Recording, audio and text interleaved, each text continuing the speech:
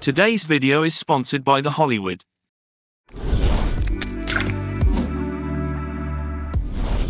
Open your clip in the Fusion page, and add a merge node.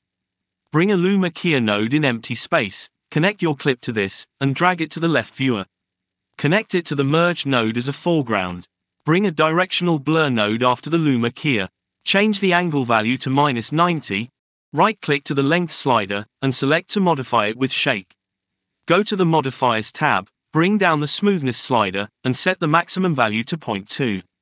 Back to the Tools tab, adjust the glow slider to your liking. Select the merge node, and add another one after.